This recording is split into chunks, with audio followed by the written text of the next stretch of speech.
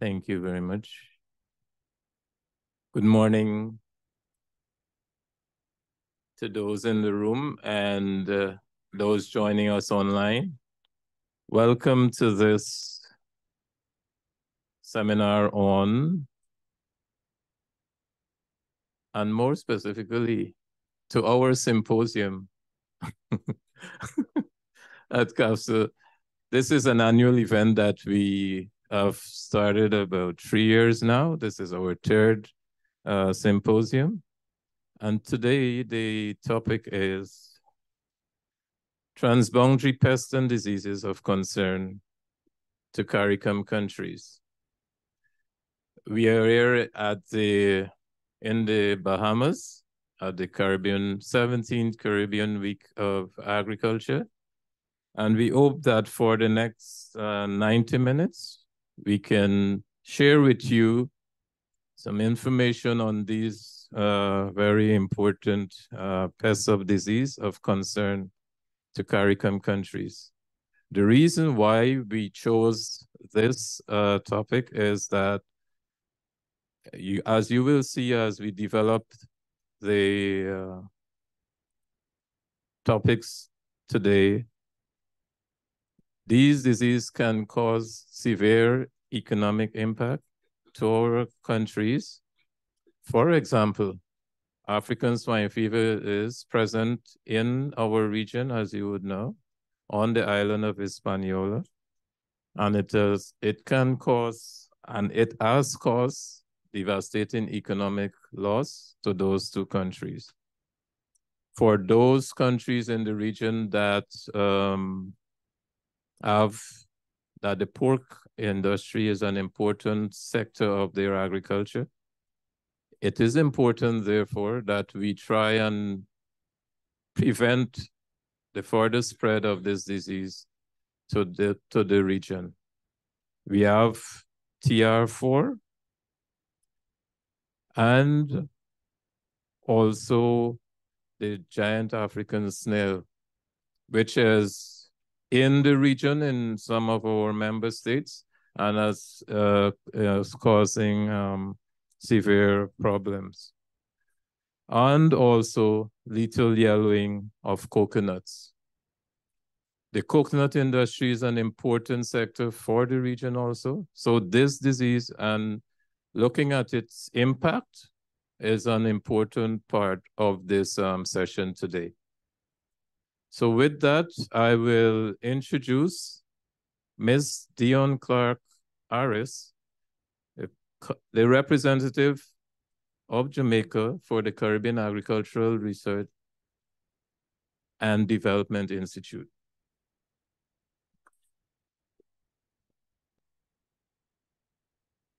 Thank you, Dr. Peters. Well, ladies and gentlemen, my role here this morning is very brief. I am here to welcome you all, not just the persons in the room. Let me recognize those online. And it is my pleasure to welcome you on behalf of the planning partners of this morning's session. And these are namely the Caribbean Agricultural Health and Food Safety Agency, CAFSA, the Inter-American Institute for Cooperation and Agriculture, ICA, the Caribbean Plant Health Directors Forum, which we call CPHD, and my own institution, the Caribbean Agricultural Research and Development Institute, CARDI. Now, all four organizations contribute to safeguarding the region from the introduction and spread of pests and diseases that are of quarantine importance to countries in the region.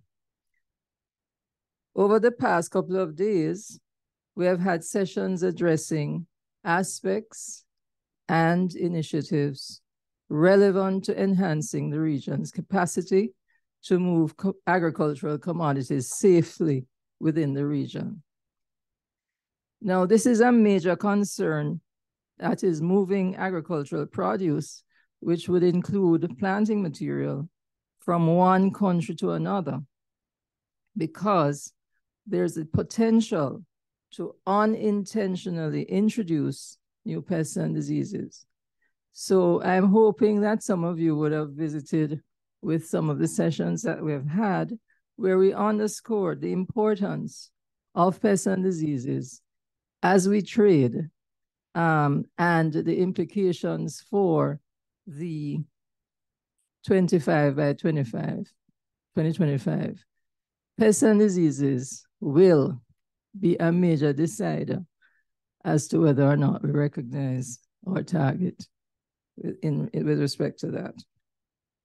So this session will focus on transboundary pests and diseases, and these are defined as being highly contagious and transmissible, and they can spread to new areas and regions across national borders with serious socioeconomic and public, as well as animal and plant health consequences. Within the region, there are emerging and existing pests and diseases concerns, and some of these we elaborated on in the previous sessions. And these have the potential of impacting the food and nutrition security goals, as I mentioned, economic development and trade, and also, very importantly, the ecology of the countries.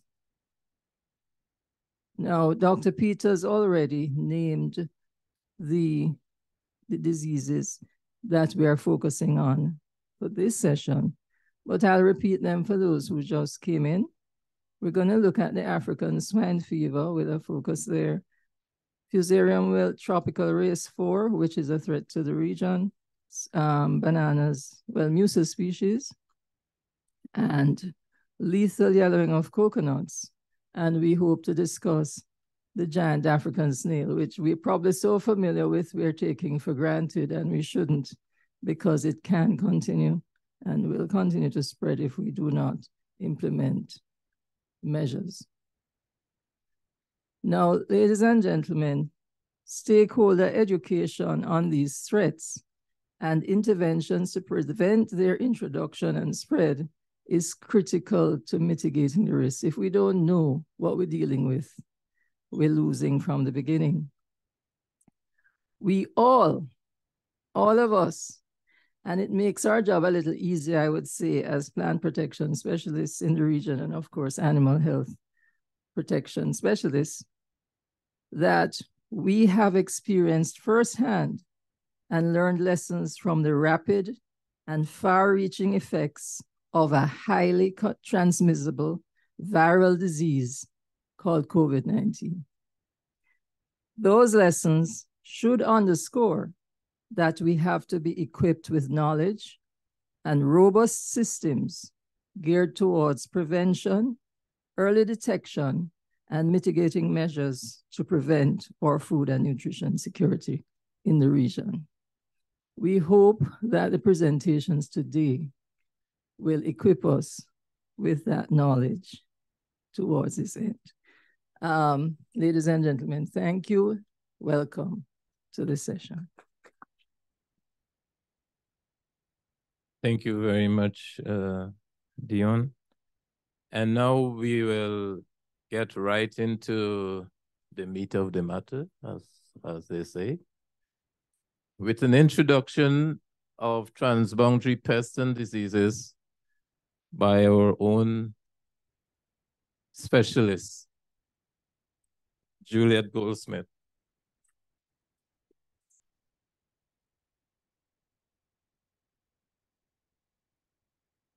Hi, morning, everyone. Just a second so I get my clicker. All right. This works now. All right, so nothing I'm going to say today, I think, is a surprise to anybody. Most of us are specialists in the field, whether we're in animal health, plant health, or even food safety. But this is really just to put things into context for us to understand why we're talking about transboundary pests and diseases today, and that is plant pests and animal diseases. Oh. Okay. some reason it's going blank. All right, so very briefly, an introduction to the introduction. We will look at some definitions, really some trends and impact of just 2 organisms, and a little bit in terms of a conclusion. Right, so pretty much what Mrs. Clark-Harris, Dr. Peters said before, the movement of plant pests and animal diseases across physical and political boundaries that within the region, outside the region, do threaten food security, agricultural development. We understand the impact on trade and the unmentioned COVID pandemic. We had really serious global concerns. What are they? The very general definition, something that we heard before, animals and plant pests and diseases refer to organisms, and these are the transboundary animal and plant pests and diseases that will spread across national, geographical, including physical boundaries. And that's just a very, very simple and general definition. But if we were to look a little bit more specifically at what are transboundary animal diseases, shortened TADs, really, because we like acronyms. And these are usually defined, and this is the OIE FAO definition, as those epidemic diseases that are highly contagious or transmissible and have the potential for very rapid spread, irrespective of national borders. They can have serious socio-economic and public health consequences. And the definition, if we're talking about plant pest, and more acronyms, TPPS. And these are those migratory insects, but they could also include, of course, arthropods, weeds that spread across several countries, causing significant crop losses in this case, and damage to local biodiversity and the environment. And we heard about giant African snail, but I think most of us in the plant health community know about the fall armyworm. Right, and means of spread. Again, factors that affect the entry, establishment, and spread of these organisms are globalization. We know that one. Human population growth. We also understand that. Environmental forces such as climate change and ecosystem diversity, as well as international trade and human movement, which is probably one of the most significant cause of spread. Right, just 2 examples, and including probably a little bit of the impact that these organisms have had. First example, the desert locust, maybe the most widely known of transboundary organisms. And this has been serious organism, serious threat for what we're talking about, centuries. We're going all the way back to the locust plagues in Egypt. The most destructive migratory pest, a swarm can travel 90 miles per day and have 80 million locusts. And these guys can consume the equivalent of 35,000 people per day. That's how much food they eat. And so some of us who are a little bit older will remember the 2003 to 2005 outbreak in West Africa. And that would have caused like about 2.5 billion worth of crop damage, affecting 8.4 million people.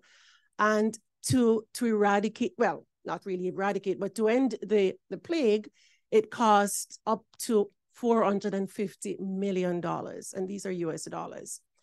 And the most recently,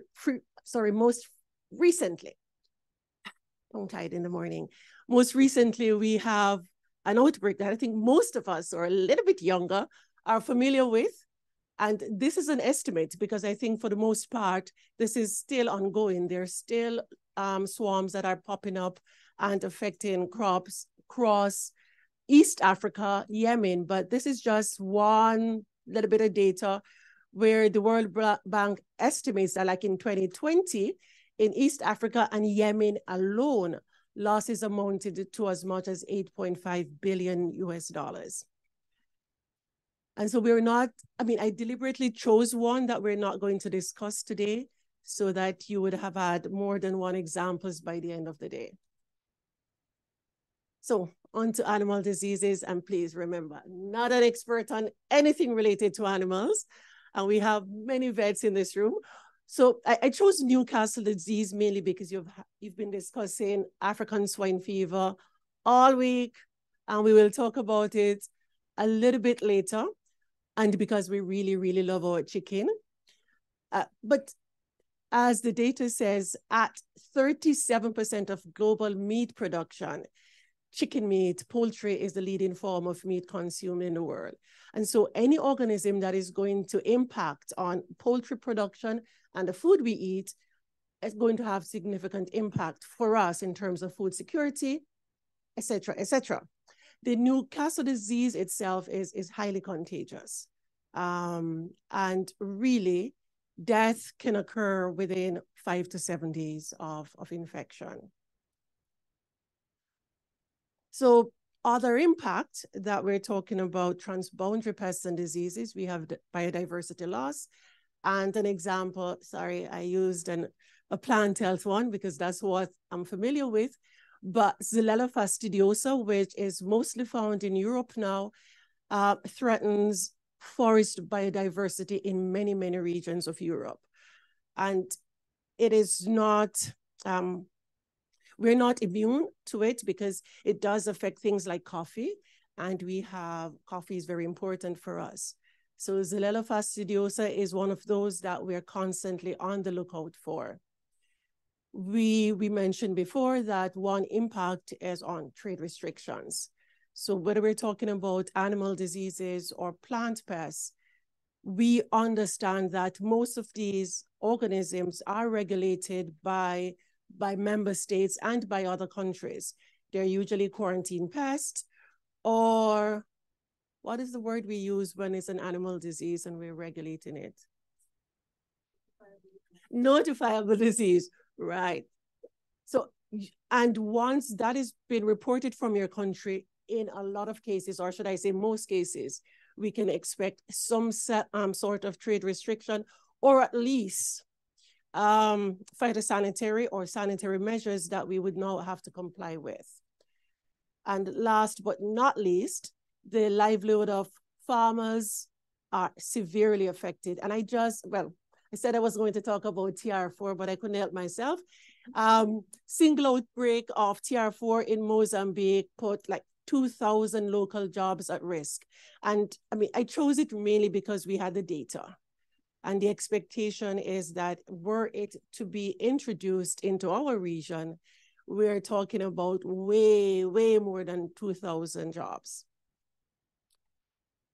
So finally, for now, conclusion, one, the challenges are becoming more and more important. Two, prevention and preparedness are critical to safeguarding our region and our industries. Risk assessment, risk management, and risk communications are very, very, very important. And I specifically include risk communication there because sometimes the perception of risk of these organisms can blow things way out of proportion and at least cause us to put in place interventions that might not even be necessary. 1, 2, 3, 4, sustainable funding is critical, it's vital, it's something that we must have in place. And finally, and this is, I am looking directly at Dion when I say it, research is absolutely necessary to address the gaps that we do know that we have in prevention and management of these organisms. And so, thank you very much. In case you need additional information, that's me. Let's go back to the conclusion slide, and you could leave it. Oh, conclusion, sure. Thank you very much, Juliet. And I asked her to go back to that slide because that's the crux of the matter. what are the recommendations? Prevention and preparedness are critical. We learned in our ASF meeting yesterday and on Monday that you could pay now or pay later. So I think it is better to pay now, because when you have to pay later, the cost is a lot more. You know, sometimes we like to go and shop around for prices. You go on Amazon and you see the price today and you say, no, I'm going to wait until a couple of days to see. And when you go back, you lost that opportunity. So let's pay now. Risk analysis in general. She spoke of risk assessment, management, and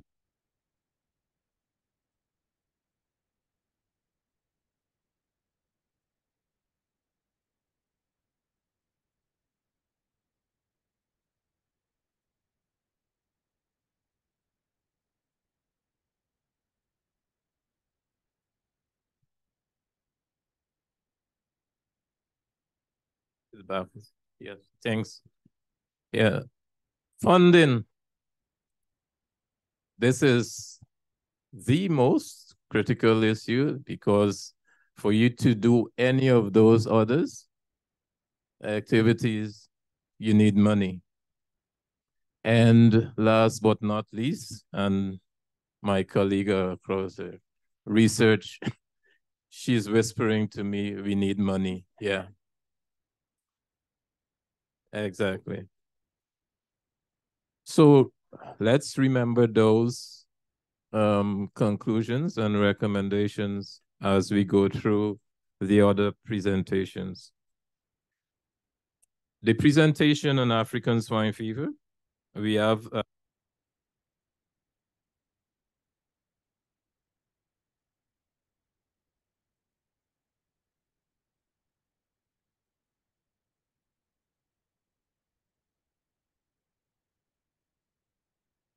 thank you. We have, as Juliet would have mentioned, we have been talking about this the entire week. So I'm now going to be boring you again with a lot on African swine fever.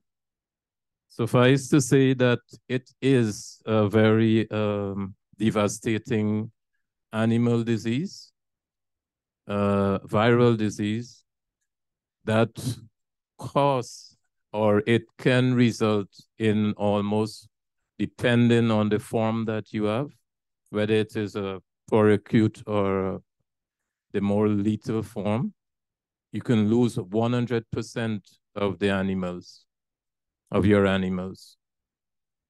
Or even if it is subacute, you can get up to 70%. And that is of your pig population. I was looking through some data.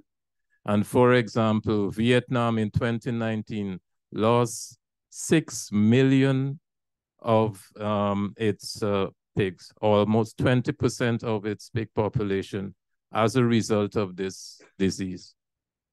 So when it enters your country, it causes severe devastation to your pig population, and it is not, whether it's in the industrial production or in the backyard production, which is more common across our region.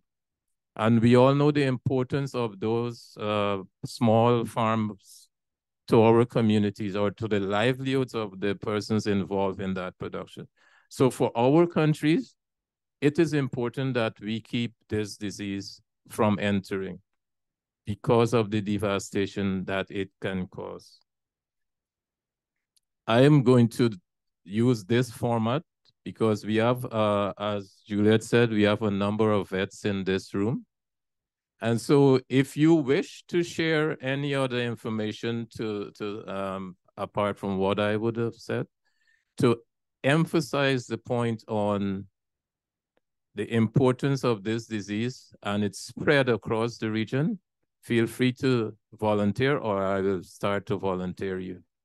So quickly, Eric?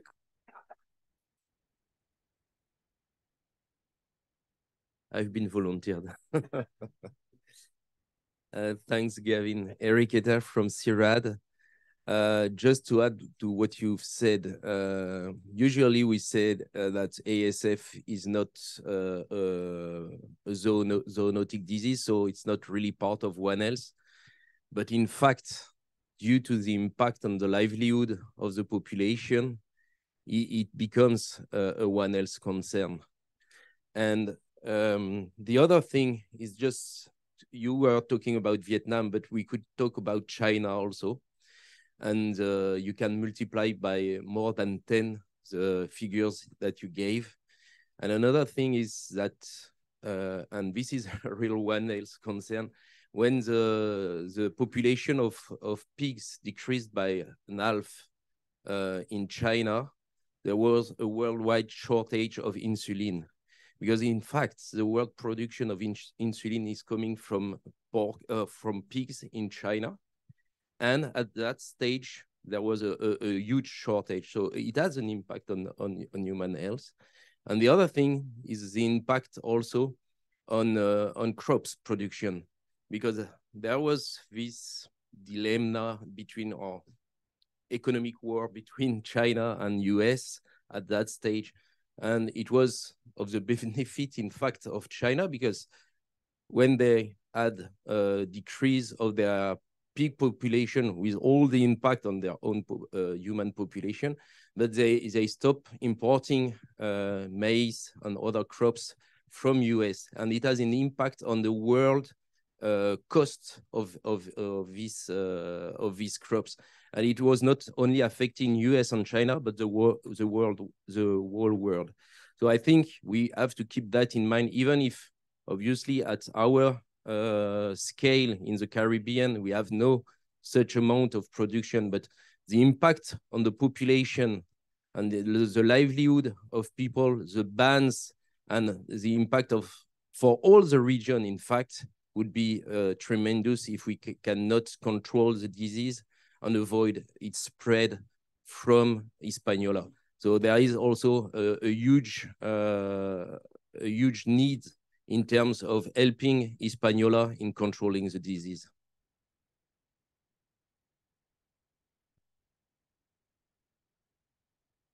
Thanks, Kevin. So we were taken a little bit by surprise, but as you mentioned, we were talking about ASF during the whole week.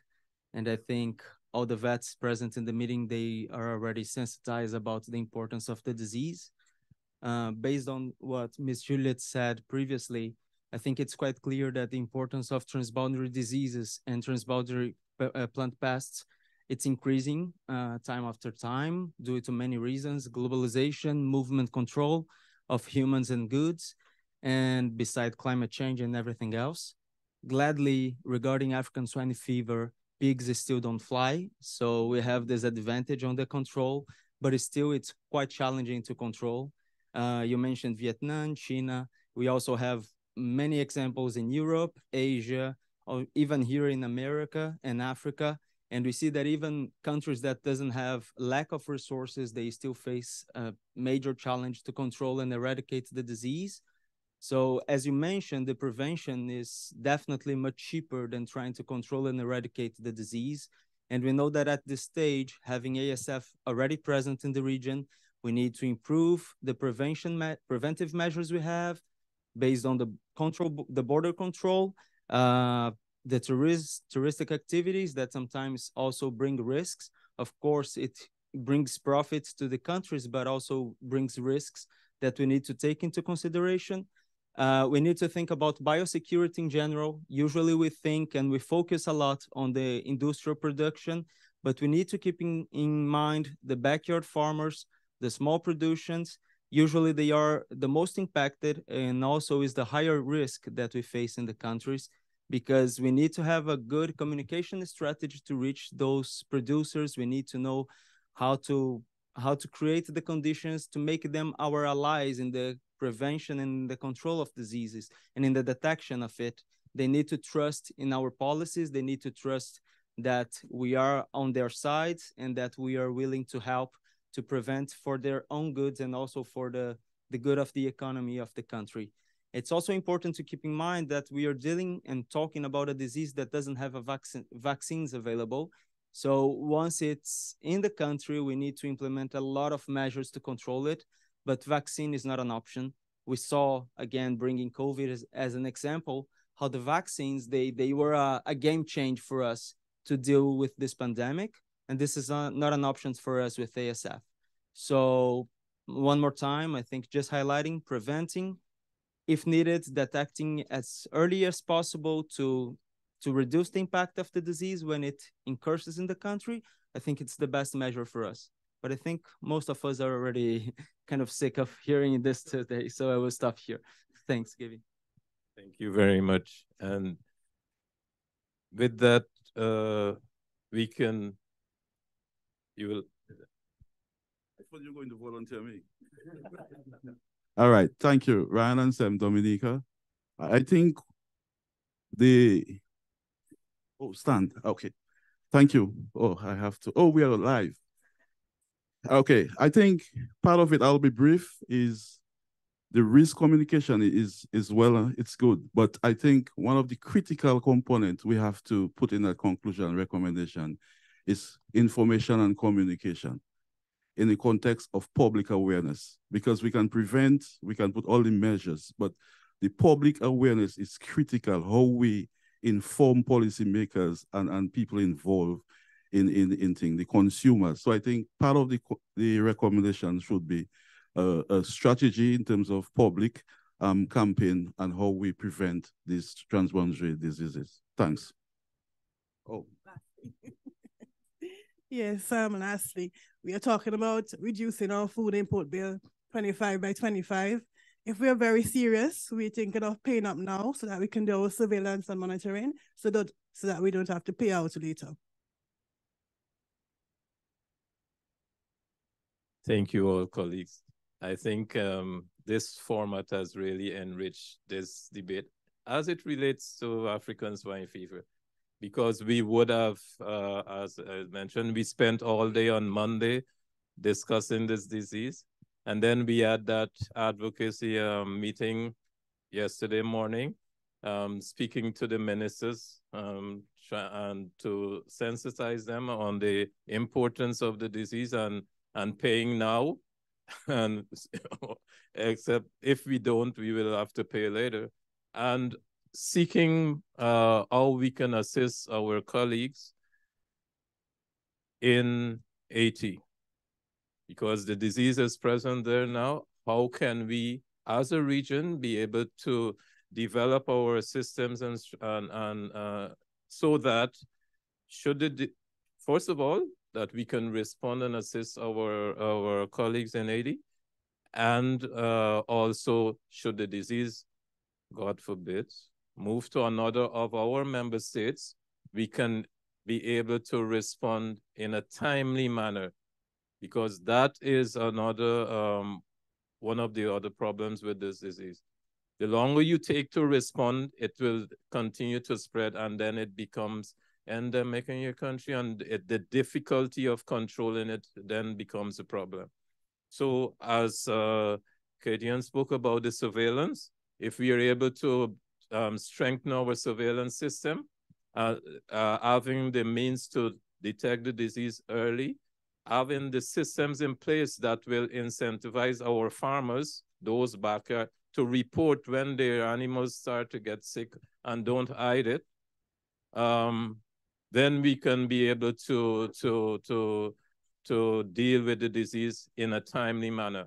That is an important aspect as it relates to this disease. As was shared, we don't have a vaccine for it. So if we're not able to control it, normally the method is by stamping out or killing the pigs. But that is only successful if you're able to detect it early and apply that measure. After it gets spread into the entire country, stamping out becomes a problem. Thank you. I have a question. Go ahead. Mineral, Jamaica. My concern is regarding wild pigs. Much attention is put towards wild pigs out there because I know that's a source of transmission. Very good question. For those countries who have that as a threat, it's a mechanism. That is one of the problems you have in Europe, for example. But in our countries, who may have populations of wild boars like Guyana, that then becomes an issue. And that how you deal with that? Because Guyana is huge. I don't know we can go and find all of them and try to kill them. So prevention in that case is the best remedy or solution as it relates to that. Don't let the disease come in, because if it comes in and gets into our wild pig population, you could understand the impact. And we do eat wild pigs, so it's a source of meat for the indigenous populations. So with that, though, I think we will, because we have 3 other diseases to speak about, we don't want to dominate the session. So we will stop there for now on African swine fever. And I will invite Dr. Wayne Myrie to present to us on lethal yellowing of coconuts. Dr. Myrie. Thank you very much, Mr. Chairman. I wonder where comfortable I can stay. All right, I'll stay right here. I'll stay right here. We had an issue getting here on time, so I must apologize for not getting here on time. We had a taxi issue. One came, didn't come. Then we had a lady who is a Jamaican who decided to take us here. So for that, we're grateful. My presentation is on lethal alien disease. Sorry for the pest and disease topic there, but it's not actually a lethal alien disease. Where is the? Okay. All right, so just a trivia. Why is coconut a seed? Coconut is a seed because it is a reproductive part of the tree. It's a fruit because it is a fibrous one-seed drupe. For those who don't know that coconut is a fruit, it's actually a fruit. It's a nut because it's defined as a nut is a one-seeded fruit. So coconuts.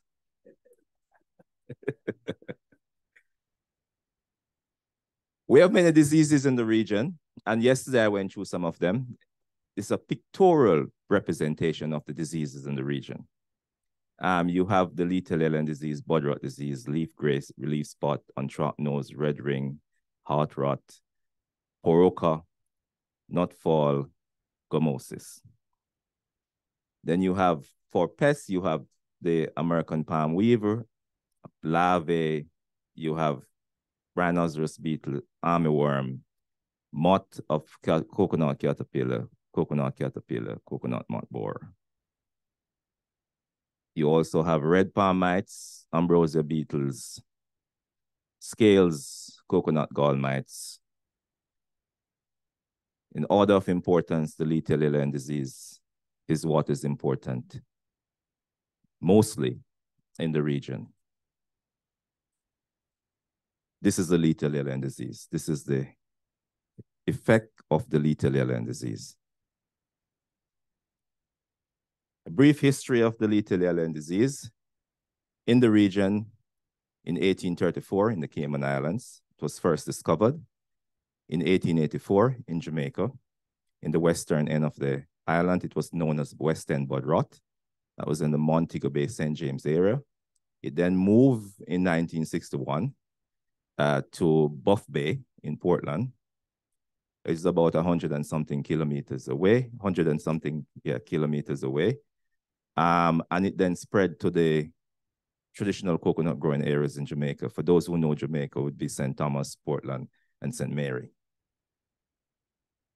And it wiped out nearly 9 million Jamaica taws. That variety was a dominant variety at the time in the country. Where is it at the moment? All the red X is there. That's where the disease is at the moment. The last place we found it is in Martin, St. Martin, both Dutch and French St. Martin. So that's the area that it is at the moment. But you have lethal diseases in Africa, which is similar to the lethal LN disease here in Jamaica. How do we make that distinction between those in Africa and what we have here? Is by the 16S rRNA gene, which is a molecular method that we use for disease identification and characterization. How do we identify the disease? First of all, we use molecular tools, and I just put anthracnose there just to illustrate a point. And this is anthracnose in coconuts. The pointer don't work, right? So this is anthracnose in coconuts.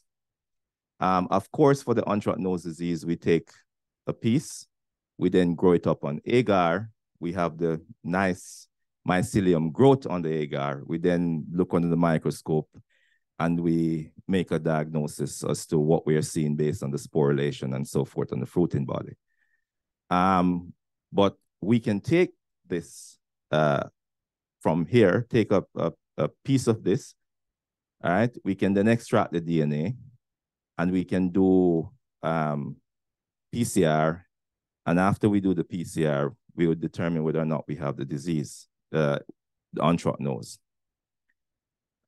Using the PCR actually, the primers actually identify the disease. So for phytoplasma, it's found in the phloem of the coconut plant, which is the nutritious area. How much minutes I have? 15? Okay. And the diagnostic method for the lethal LN is when we're doing the diagnostic work, we collect samples from LY infected trees. We use on brace and bit, as you can see in this picture here. All right. I have a mechanism that I use. I don't need anybody to come with me. I just clip it onto the tree, put the bag in, use the brace and bit, get the trunk bit out into the bag. You put that onto a cool pack and you take it to the lab. So the DNA extraction that we use is called dole and dole with some modification to the protocol. And then we use PCR, looking at the 16S rRNA gene. We also have other genes that we looked at as well, the GREL, right, HIM, and so forth. And then after doing the PCR using primers, P1, P7, which is the universal primer for identifying phytoplasma, we use a nested PCR using this primer. And after doing that, then we do what we call RFLP, restriction fragment length polymorphism, and characterize the phytoplasma that we found in the sample. So the results of that can lead you down this path where you're looking at samples that you have taken, and the samples that we have taken have revealed that we have variation in the phytoplasma in Jamaica. And that variation distinctly have a difference in the samples that we look at from Antigua, St. Martin, St. Kitts, and Florida. So in Jamaica, we have 5. We have 5 different, what we call haplotypes, right, that we can find in the various areas. And each of those haplotypes has in it when you see it in the field, how it is expressed. You see it is either aggressively expressed or it is not so aggressively, it's mildly expressed, which means that you can have the disease being aggressively moving through the field, and you can have the disease mildly moving through the fields. And then we use tree, phylogenetic tree, to put the samples where they are to get them into the clusters that where they are so that we can know exactly what they're similar to.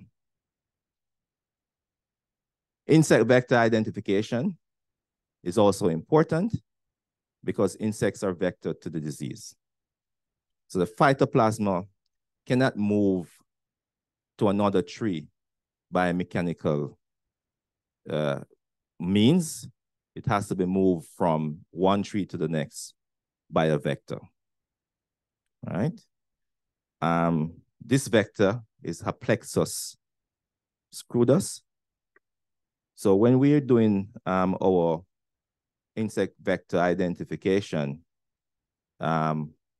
we look at morphological characteristics of the insects, first of all, that we have collected from the field, and then we use molecular tools, cytochrome oxidase subunit 1. We also look at the 18S RNA gene, and that will give us an indication as to whether or not we have something new or we have, we're looking at insects that we have found before.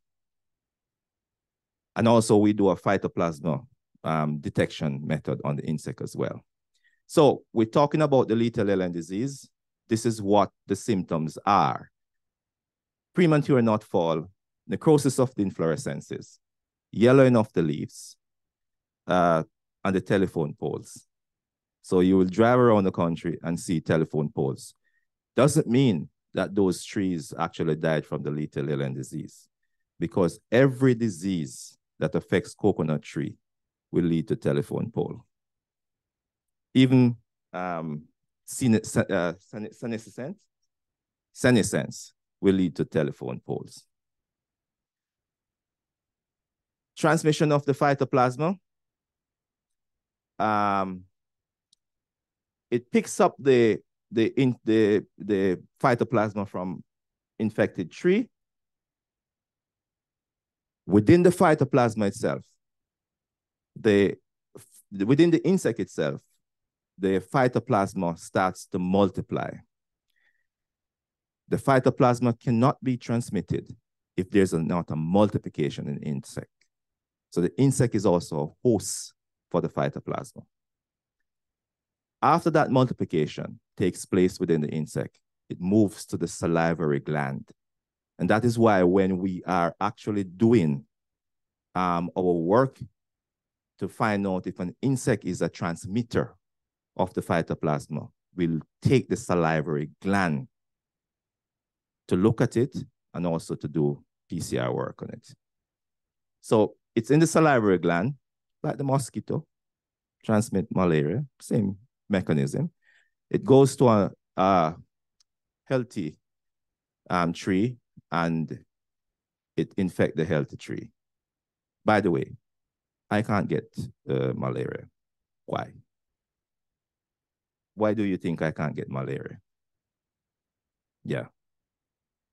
I am a sickle cell trait. The reason why we survive, the Africans survive, is because there's an amino acid or one variation in my base pair in my hemoglobin molecule that cause my cell to be sicker, partially sicker, and the plasmodium cannot live on the sicker cell that I have. So I can travel to Africa and don't get malaria. Management of the lethal alien disease is important because it can only be managed. There's no cure for it. So what's the management strategy? The first one is monitoring of coconut trees identification and removal of the trees, replacement of the LY removed trees, effective weed control, and you will see why this is important later on in my presentation, and timely and adequate nutrition. Because of this management strategy, at a farm in Jamaica, 80,000 trees, 700 acres, we start collecting data there from 1999, but we actually start recording the data since 2002. Over the years that we have recorded the data, we have troughs and peaks. But what I want you to get from this graph is the fact that this farm has lost 1.5% of the population since we start collecting data there, because of the practice and management that we have instituted there on that farm, or the farmer has instituted on the farm. So it's quite possible to live with the lethal alien disease, and we have farmers that are actually doing so. Another farm, same thing. Now, I spoke about the cultural practice of removing the weeds. You can see here that this fellow, which I have discovered, it's a new insect that I have discovered, and I have named it Ecleus maca springi. Maca, because there's a particular characteristics in the insect that we have found that has a prickly type, and I want to Jamaicanize it. So I use a patois word, maca, and springy is from Spring Garden, where I found the insect. This is a 66 such species in the world. It's nowhere else, just in Jamaica. And you can see this, they're here enjoying themselves. They're carrying out a sexual activity on the leaf, making sure that they reproduce. Here is after eggs have been laid and getting into part of the life cycle, the larvae and so forth. No, this is on guinea grass. Now, if I am going to control this insect, that is the potential vector for the lethal alien disease. My cultural practice here is to make sure that I remove the weeds. Now, I can do this organically, or I can do this inorganically. Now, I'm a promoter of using not too much pesticide. So I prefer to go the organical way. So we did experiment in Jamaica using vinegar, higher concentration, Epsom salt, and liquid soap. And this is a sort of burn that we got after 24 hours. No joke. All right? So we use this to remove the guinea grass. So the life cycle of the insect is broken. This fellow here is no longer our problem because we have already removed the guinea grass. So he doesn't get to this stage where he can make the transmission for the phytoplasma. You also have natural enemies. We found out that the lady beaker, which is a godsend for almost everything. And then we found a spider mite, that actually, and you know, sometimes when you go to the field and decide to look around, it's just by chance, you know, we found these things. Believe me, because I was just in the field and I saw this situation. There was the spider eating the Ecleus maca springi, literally eating it, all right? Then we have for part of our management practice, we have to use tolerant or resistant varieties. I'd say tolerance, because most of the varieties are actually tolerant to the disease, that are tolerant to disease. And in our subset in Jamaica of the Malayan dwarf variety, we found a subset that is actually resisting the lethal alien disease. And this subset is actually very good. And it produced large nut size as well. Don't tell me my time is up. We have multivarietal field plant plantings as well that we use for the management of the disease. So within a field, we say you plant Malayan dwarf, maypan, maybraz, braypan. Then you have indicator plants. Now, those indicator plants are actually more susceptible than the coconut plants. And those indicator plants are like the fan palm. So if you plant fan palm here, it is expected that the fan palm will come down first with the disease, which will give the farmer enough time to practice the management strategy which is necessary to reduce the spread of the disease. Identification of the vector. This is how we do our vector, our insect collection using aspirator or sweep method. This is my colleague from the University of University of Florida, Dr. Hemlick.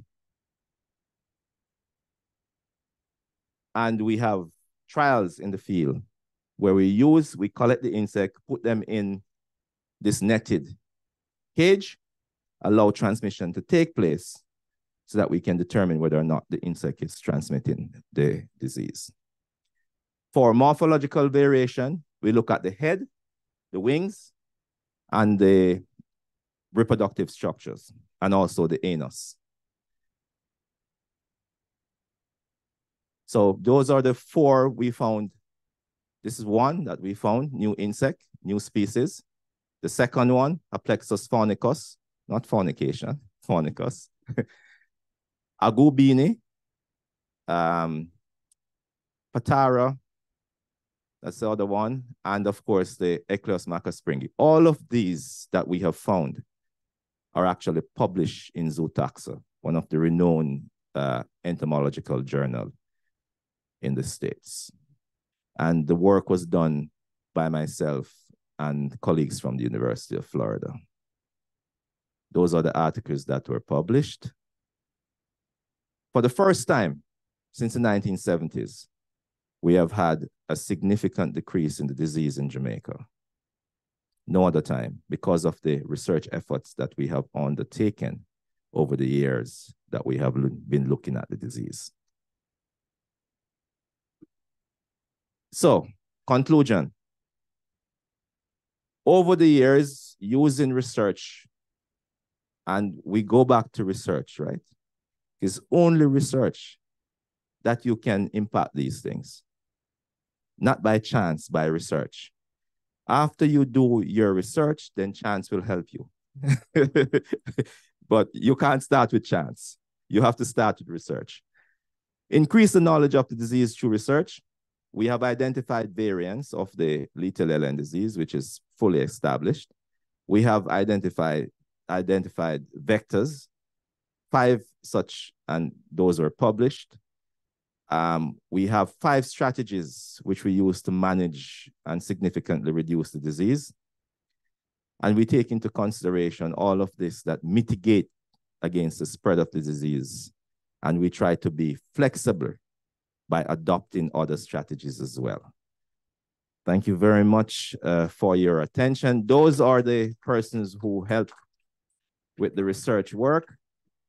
And if you need a coconut climber, because the trees are too tall, which I have heard yesterday, Jamaica can help you with it. I can't climb a coconut to save my life, coconut tree to save my life, although I'm from the rural areas in Jamaica. But you notice, it's me that's on your right climbing the coconut tree. Thank you very much.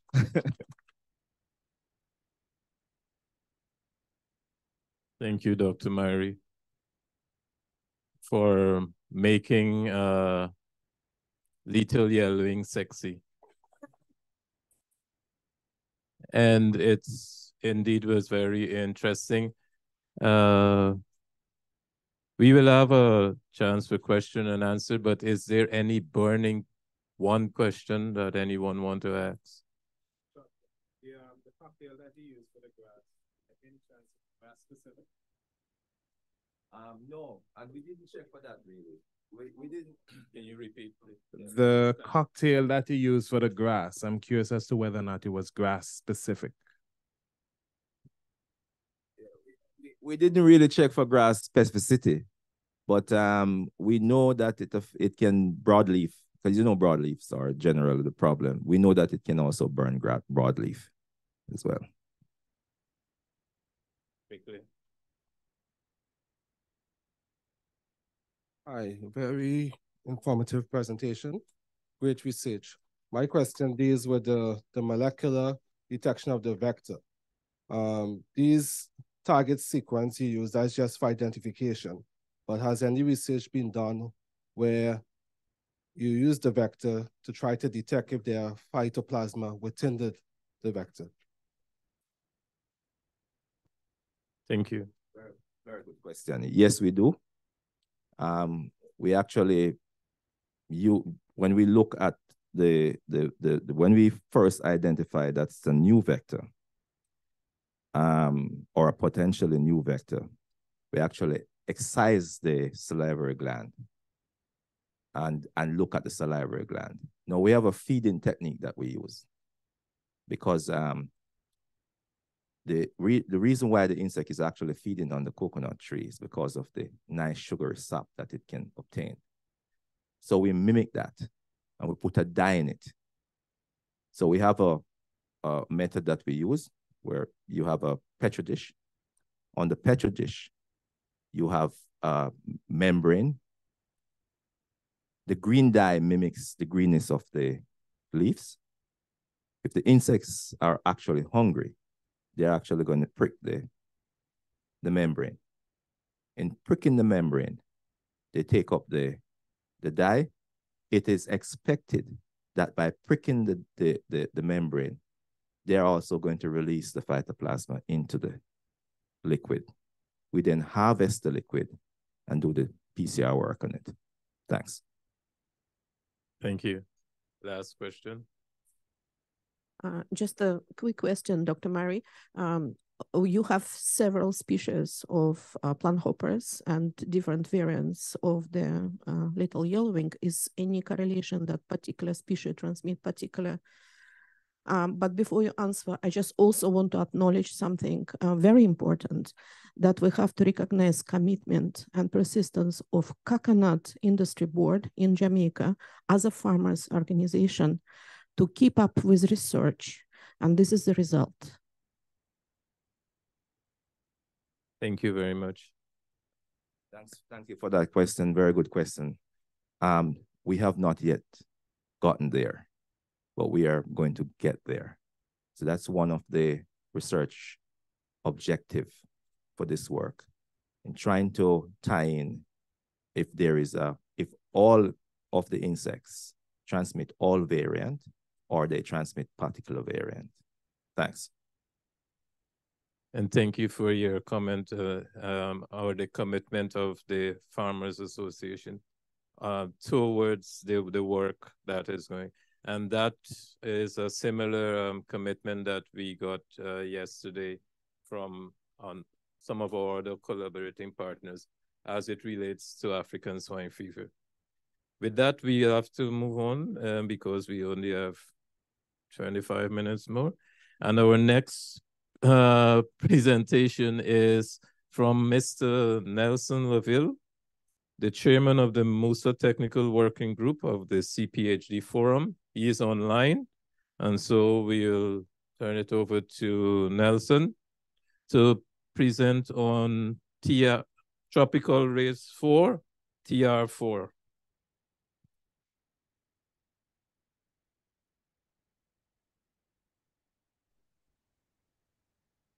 Good morning, everyone. Nelson here. I am not seeing on the. I am not seeing there the icon to share. Okay, I found it. Great. All right. Let me know if you could see my screen. Yes, Nelson. All right, great. Maybe put it in presentation mode. Thank you. Yes. So thank you for having me. Unfortunately, I can't be over there, but TR4 is very important and very dear to my heart. since 2017, we formed the group, the Caribbean Planter Directors Forum, Musa Technical Working Group, because TR4 became very important for us. And as the discussion is today, it's a transboundary disease.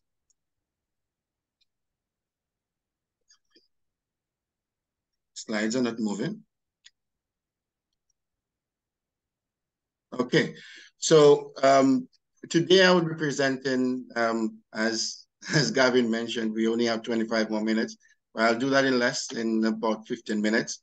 We'll introduce the disease, we'll speak of its spread and its proximity to us, its impact, its potential impact to the Caribbean region, work that we've been doing in partnership with our partner agencies to strengthen the exclusion initiatives, activities, and of course, some of the recommendations coming forth from recent activities that we've been having, which I'll mention later in the presentation. So TR4, Fusarium, oxysporum, forma special cubensis, tropical risk 4, or as they say as we say for short, FOC TR4, or just basically TR4.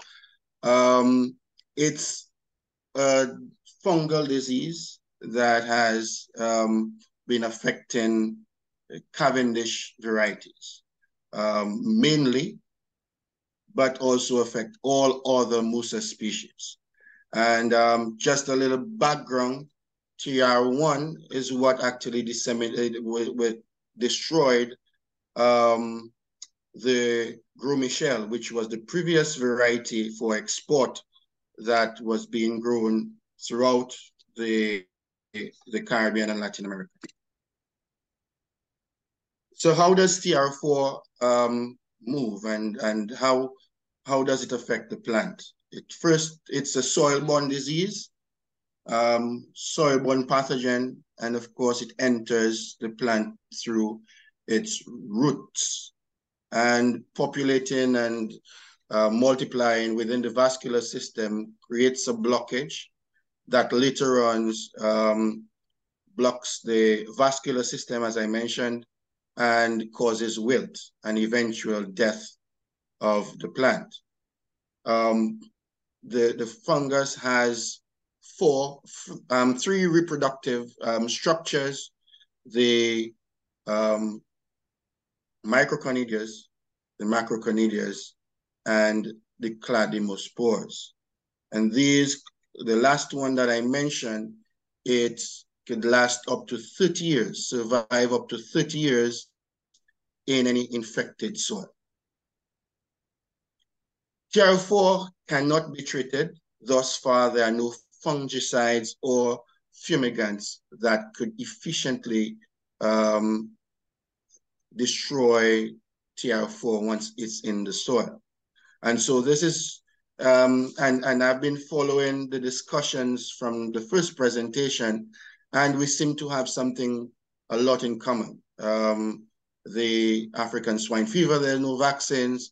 With lethal yellowing, there's no real control except for management of the plant. So TR4 does have that similar characteristic, and the disease, the pathogen, could lay dormant in the soil for up to 30 years based on research. Earlier on, I mentioned Gros Michel and Race 1. This is just an outline of the different tropical races and subtropical races of this disease. And the varieties listed here, Gros Michel, Blogo, Heliconians, Cavendish. And you would notice the green indicates some level of resistance. The S in red represents susceptibility. And you would notice that all of those varieties listed, they have proven high susceptibility to TR4. I should note, though, that in our region, the Caribbean region, we predominantly grow Cavendish varieties for export and for our local consumption. We also grow and export plantains. We have a very active ornamental plant business in the region, or trade in the region, and it is also susceptible to TR4. And of course, our indigenous varieties such as the silk and the others.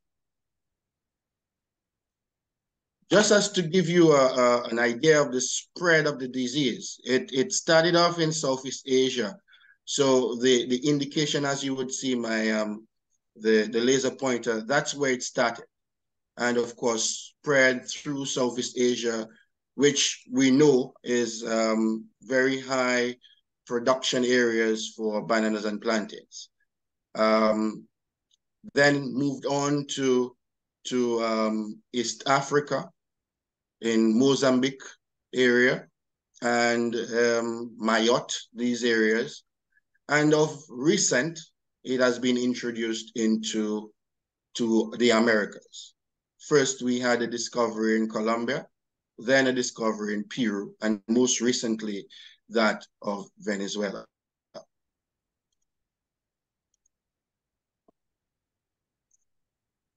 So, based on the notification coming from Venezuela, we were able to look at it in context of the Caribbean region. And we have two of our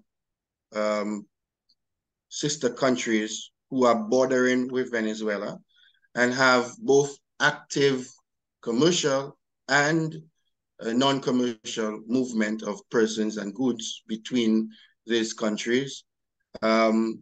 Therefore, the vulnerability. We also have to take into consideration that we have these, our ABC islands, which are in close proximity as well, and have active trade with Venezuela, Peru, and Colombia. And these countries also have very active trade with our overseas territories such as St. Martin, Saba, St. Eustatius, etc. So it's just to, this slide is basically to give us some context why it is so important and why are we in the phase of a red alert. So how can this disease move? As I said, it's airborne and it does not need a passport. So soil, planting material, debris. And I placed the photos specifically there in terms of the planting material. Research has shown that TR4, once they cannot be moved via tissue culture stage 3 planting material, once the laboratory respects the proper disease indexing protocols. We have a very active trade in terms of movement of used vehicles, used equipment for farm and for construction, also used tires, and of course, debris on your shoes and illegal movement of planting material. These are all pathways that the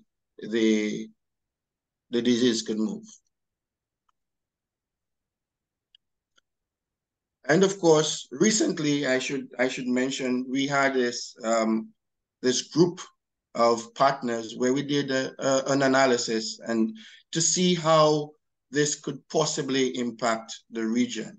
And coming from this, we would have developed a policy brief to help advocate and build awareness among policymakers of the region. And some of the take-homes from this analysis will have the impact coming from farmers. Of course, we have Dominica, Jamaica, St. Lucia, St. Vincent and the Grenadines and Suriname actually being listed in the top 100 exporters of bananas in the world. This is, you might say 100, wow, 100, that's not significant. It is very significant when you have others such as Ecuador leading the production. And so our farmers would definitely be impacted by the introduction of TR4 in the region. As I mentioned, it is a soil-borne pathogen, and of course can stay in the soil, can survive in the soil up to 30 years, meaning that a farmer would be unable to produce any economically significant crop of bananas or plantains or the other species of musa, and therefore affecting his income and his livelihood. Processors are the other stakeholders that would be significantly impacted. We take, for example, Jamaica, who produces so many different goodies from bananas, the plantain chips, the banana chips, the flour, etc. And of course, the lack of raw material would mean that the farmers cannot source locally and may have to import, which eventually affects the bottom line of that farmer, that processor. The exporters, of course, as I mentioned before, those countries being in the top 100 of world producers, St. Lucia, Suriname, Jamaica, Dominica, St. Vincent, and the Grenadines, we will be unable to export bananas, not only because of the loss of productivity and the loss of yield, but also it may be an action that is taken by our importing countries to safeguard their own borders, and so would discontinue trade with these countries who are infected. And of course, importers unable to get bananas and plantains within the region would be forced to go out of the region. Just to highlight some data, Antigua and Barbuda, Barbados, Guyana, St. Kitts, Trinidad and Tobago have imported roughly up to $10 million US in bananas. And of course, most of that would be coming from the region and within the CARICOM group. And so TR4 entering the region would of course impact at all these levels. And of course, consumers. Imagine you're unable to have one of your traditional meals of fish and bananas, or those of us who enjoy some banan peze or a lovely broth in Dominica with some bananas and fish, you're unable to have that. And then speaking, of course, of the agro-processed products, you're unable to access this within your country or within your region. So the threat of TR4 is a real one. It is very close to us. And of course, the impacts would be felt along every bit of the value chain and within every sector. And therefore, we need to continue to safeguard the region, promote exclusion of these diseases from the region. So just a few deficiencies that we've been able to identify at the technical working group level and the CPHD level is that we need a strengthened legal framework for the region. Not only speaking of using this as a platform, of course, TR4 as a platform, but this goes through all transboundary pests and all pests of quarantine importance. We also need to strengthen our local phytosanitary capacity. In that context, we're speaking of laboratory capacity. We're talking about inspection capacity. We're talking about the ability to do the field surveillance and monitoring and capturing of this important data, as well to look at contingencies for social and economic fallout, as I mentioned earlier on, in the different sectors that would be impacted due to an introduction of TR4. We're speaking of significant economic losses and impacts to livelihood. And of course, we need to start looking at the contingencies and alternatives to ensure that, we do not have such significant impacts. And of course, to build resilience within our corporate systems. So our partners who have been working with us tirelessly from day one has been CAFSA, CIRAD, CABI, ICA, FAO. We've also had significant support from the USDA, APHIS especially, UWI, CARDI, OILSA, and of course, working with the Higsby group, we're able to draw from their experiences, because within Higsby, you have a number of countries who have already been infected or the disease has been introduced there. And of course, the movement of that information is so important for us. Their experiences have been helping us in terms of preparedness. So preparedness, how do we do the exclusion and safeguard our borders? Declare and notify the pest, declare it and notifiable pest. Speaking of the legal framework, we need to have countries declare it as a notifiable pest, which of course would trigger actions to be taken at a local level, a national level, and also regional level. Strengthen our biosecurity at the ports, installation of mats and signs. We need to do that so our travelers are aware that this is an important disease and we are working on exclusion. Increase national surveillance. Inform and educate, sensitize the public. Earlier on, mention was made to this specific point that sensitization of the general public and all the NPPOs and other partners is important. And strengthen the capacity of the plant protection units within countries for detection, exclusion, and management, not only within the plant protection units, but also the farmers who are the ultimate people who would be impacted by that. So farmers need to be trained, capacity building, and the strengthening of national and regional diagnostic capacity. Just up to recently, last year, we did not have yet a laboratory regionally that would be capable of producing certified accredited data in terms of diagnostics for TR4. So all of these capacities needs to be built in order to ensure exclusion and early action if the disease is ever detected within the region. So readiness, creating and activating a TR4 response team. I think we have something to that level already at CPHD and CAFSA level, but that needs to be strengthened, and not only for TR4. Yes, it's a TR4 presentation, but also as the chair of the Caribbean Plant Health Directors Forum, there are other pests that we are interested in, and of course the wider region. And so this should be considered for other pests of importance.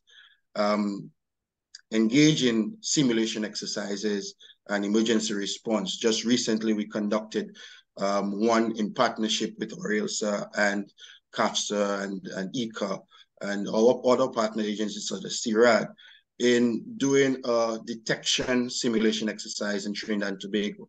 And it was a successful simulation exercise with a lot of information to further region. Currently, we are in the process of exploring the establishment within the region of promissory germplasm that has some level of tolerance to TR4. And some of the countries would have been engaged thus far. And as I mentioned earlier on, stage 3 in vitro planting material is not a pathway for, once the indexing process is done well, is not a pathway for TR4. So this activity we anticipate would be completed by the end of October. Supporting the implementation of priority actions in the region, and also through support through development of the national action plans. Thus far, through the CPHD and projects that we've done, we've been able to provide or support the development of 10 national action plans across the region. And this is as a follow-up to a regional TCP that FAO would have implemented 2 years ago, where a regional action plan was developed for TR4.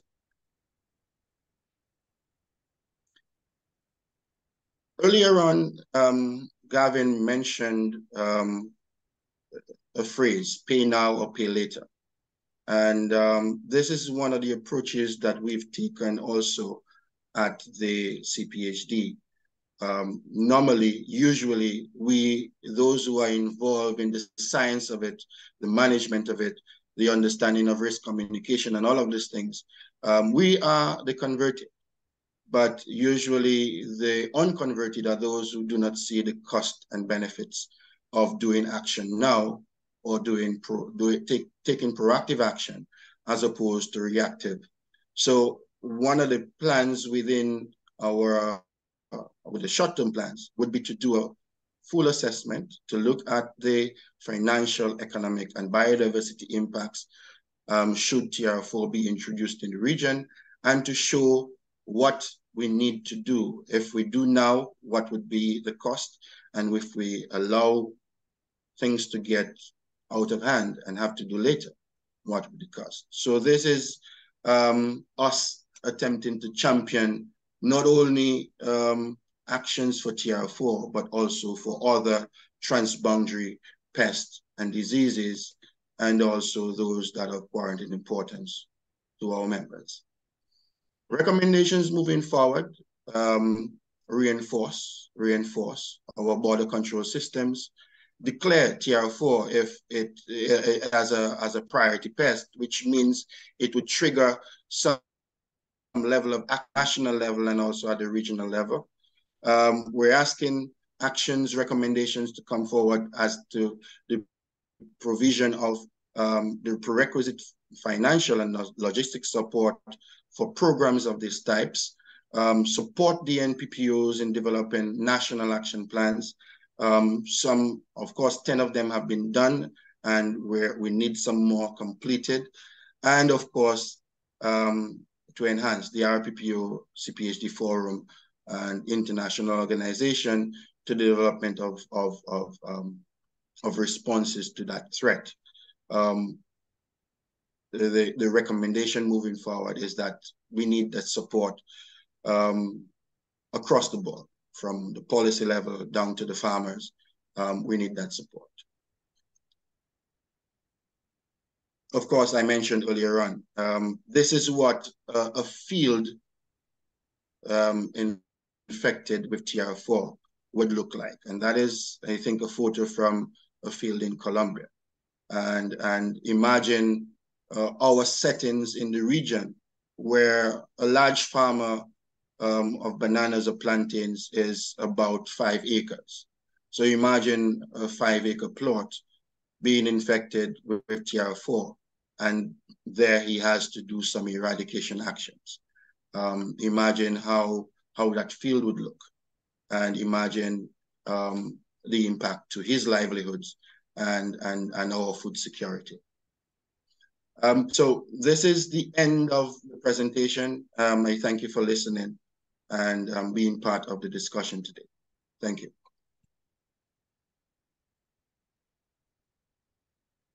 Thank you very much, Nelson. And we have time for a few questions, if there are any, or comments. Good morning, good presentation. One question, the border security component. How do you intend to target our guests? I can appreciate the mats, but how do you get those shoes that are in the luggage? Most people will be carrying those dirty shoes in a plastic bag in their luggage as opposed to wearing them on the plane. I think we may have to consider some education in our tourism market area, which would require a combined effort at a regional level. I don't think any one Caribbean country want to pay foot the bill for that, but something we may have to consider.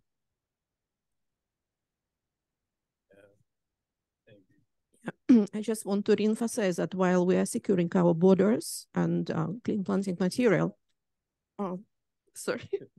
yes, while we are securing our borders and planting material, it's very necessary, but there is a weak links in relation to the layout of the farms in the Caribbean. Our farms are small, but they're mixed crops.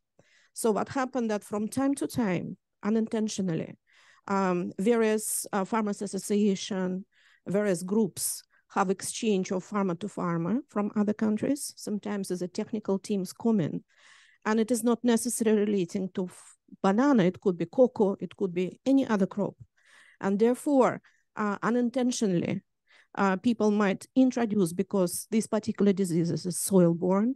So we do have that area to be addressed, right? Not only tourism, but actually technical people who come from other countries in relation sometimes to the very same diseases.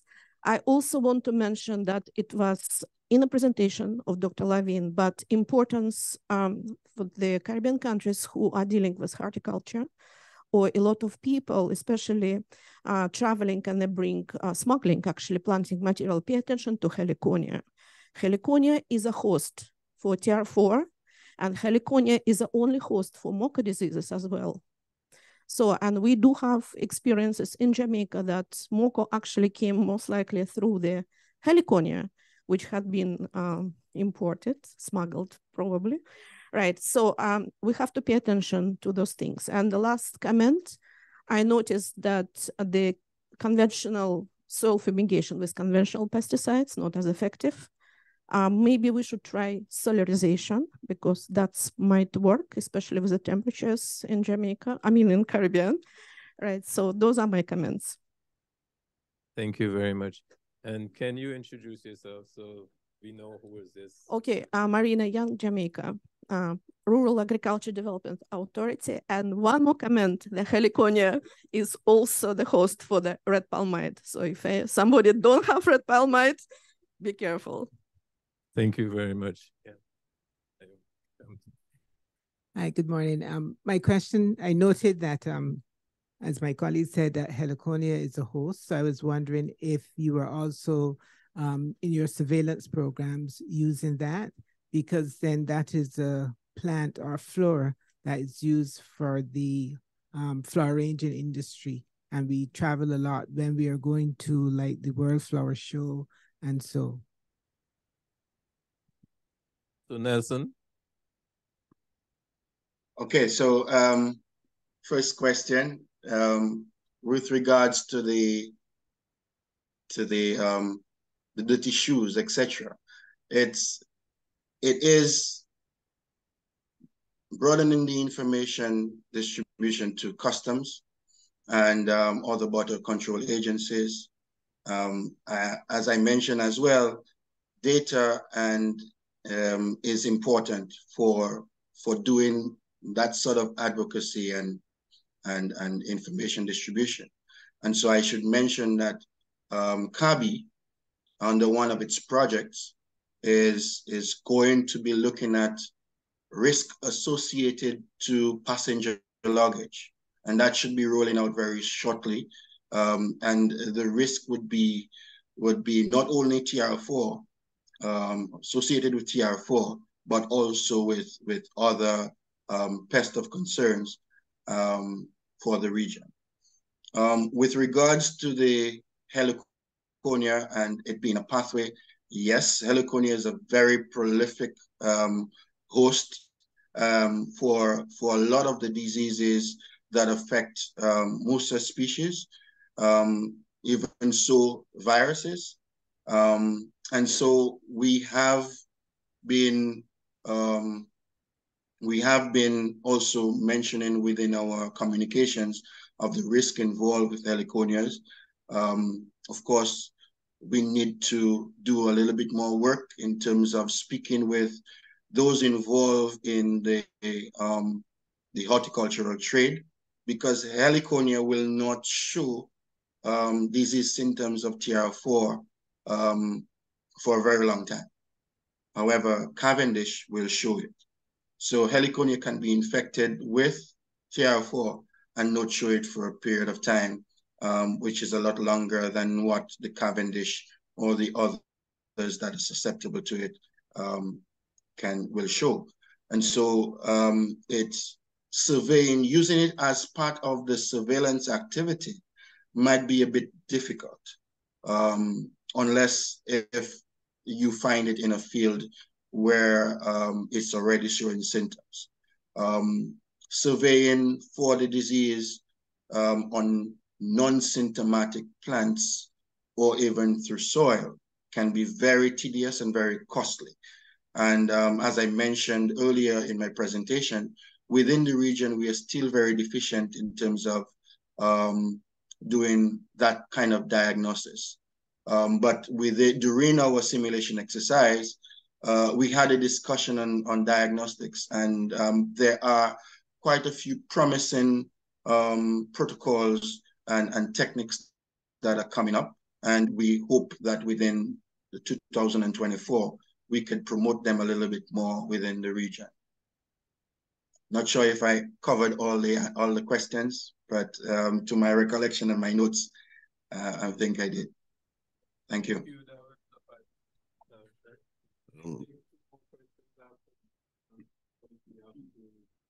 Just a comment. Okay, when I talk about St. Vincent and the Grenadines, one of the things very much concerned and is very frightening, because Venezuelans are moving in droves. They walk straight up to the US border, pass through several countries. The other thing is, when they read what you have in your airport, they're already in the country. So we have to be concerned about the awareness program that Venezuela has, that the people from Venezuela don't bring out the disease to the country. So we have to ask them to launch such a campaign to prevent it moving from Venezuela or Colombia into the Caribbean.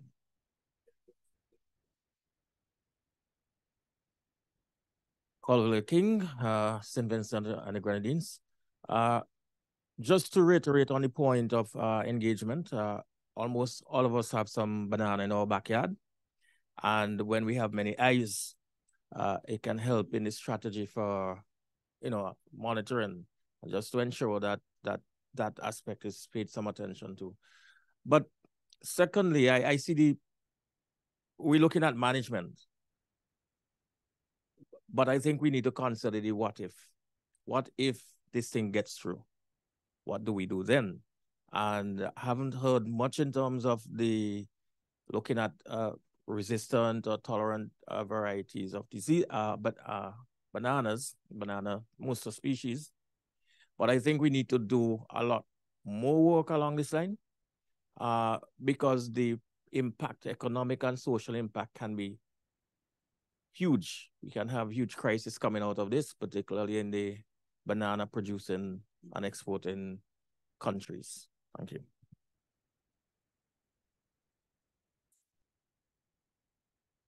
Yeah, thank you. Brian Critchlow from the Cayman Islands and former chair of the Caribbean Plant Health Directors. I just want to iterate what Nelson was saying. We've already looked at this in the Caribbean, especially with our heavy tourist-driven economies, that, mats and disinfection at airports are virtually a non-starter. But where the key is biosecurity on farms. We have to really work with our farmers to enhance biosecurity on farms, who is coming on their farms and making sure that they maintain programs where people just don't walk on, especially in countries where you may have agritourism mixes and people visiting. That is going to be a very key component. And I know, Nelson, I want to stress also what Nelson was saying about rapid identification. Lack of labs is a big challenge for us right now going forward. And I know Nelson can touch on research in terms of resistance, but one of the challenges I think for the moment is a lot of those indications is to find a variety that's both resistant and acceptable for consumption in terms of flavor, profile, etc. of bananas. But this is a very serious disease and something that we really have to focus on and can't say enough in that area. Thank you.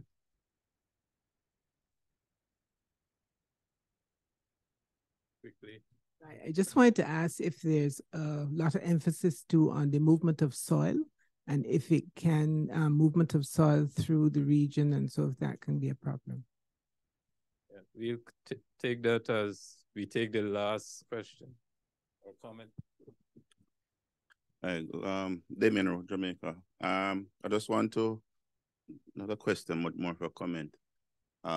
We need to place emphasis on the illegal channels, because most time the commercial channel is not really the problem or the big source of a problem. So the illegal, I know in Jamaica we have more than 50 illegal entry points, and we have to be monitoring. No, as the NPPO, we alone can't do it. So we have to depend on collaboration with customs and JCF, the police, and the defense force to have these borders, the entry points monitored on a constant basis. The public awareness campaign needs to be ramped up seriously. We need to pump money into the awareness program because we need to tell people the impact. And I have to stress it. You mentioned that Venezuela need to do something, but as your country, you need to do something. And you need to do more aggressive work than what Venezuela would be doing. And lastly, to control disease, take money. And we have to be serious about this. We need to set aside budget, contingency budget to deal with this when it comes. So we can't just sit, wait, and just write a plan and put it down. We have to put the money where we need to put it. Thank you very much, and thank you all for your comments and questions and active participation in this session this morning. We have a lot. Nelson mentioned the common thread throughout all of the presentation, in that most of them, not most, all of them, there's no real treatment. The means of spread is actually by movement of people or materials, the vectors. So how do we combat these? And number one is public awareness. We have to be able to educate our farmers, our travelers. You ladies, especially those who are gardeners who like our flowers, when you go and you bring no,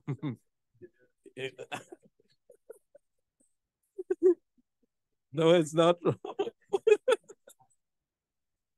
I gonna start a war this morning, and that was deliberate. So, but anyway, just the movement when you go, don't bring something and say, "Oh, I will sneak this in my luggage." We need to educate all of our travelers the importance of not doing that. The money part of it, we started out by Juliet speaking of the need for having money and budgeting for it.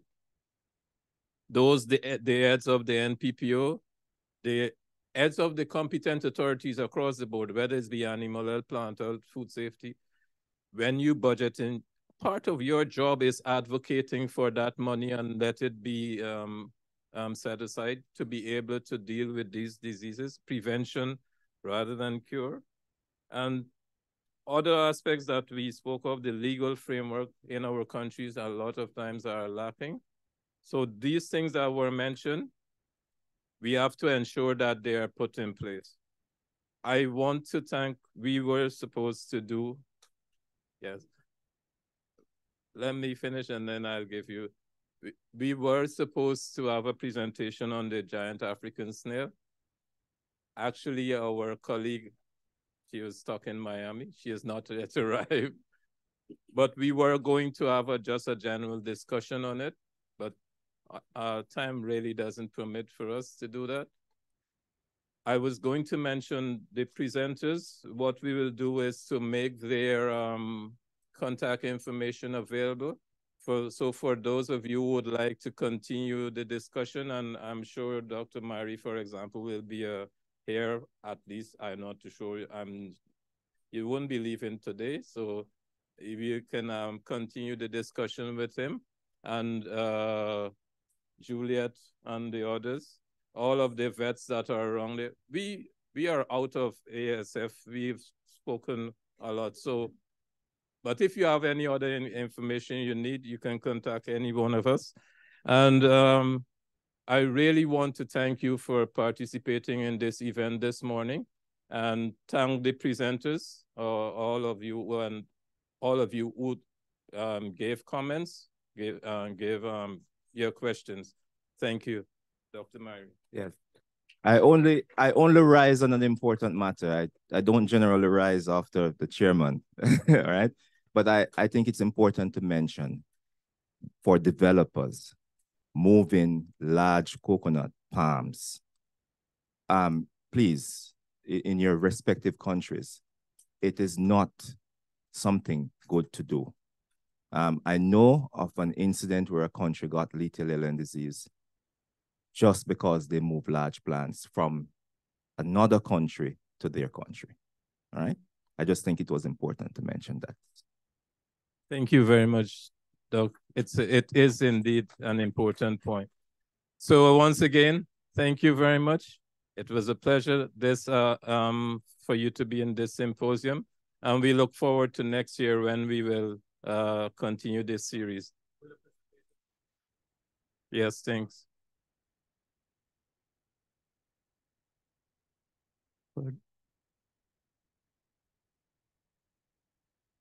The next one. For those our board members, we continue in the adjoining room at 11 o'clock. Thank you.